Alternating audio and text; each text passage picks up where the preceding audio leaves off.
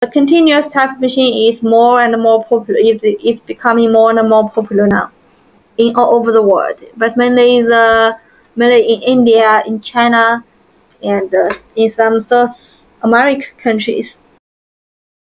The continuous type machine is more suitable for the big scale project. The smallest processing capacity is 15 tons per day. We have 15 ton, 20 ton, 30 ton, and 40 ton, 50 ton, different capacity continuous machine. And this processing capacity is according to the rubber powder, not to the hotel. Usually you will get about 80% rubber powder from the hotel. So if you process 100 ton tail, you will get about 80 ton rubber powder.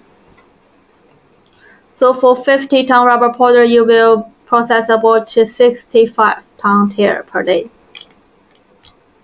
Now, India government encourages the people to install the continuous machine.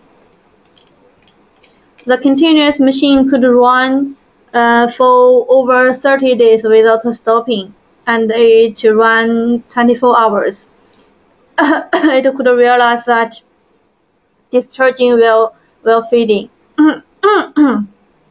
feeding and discharging at the same time. So no need to stop the machine every day and save workers.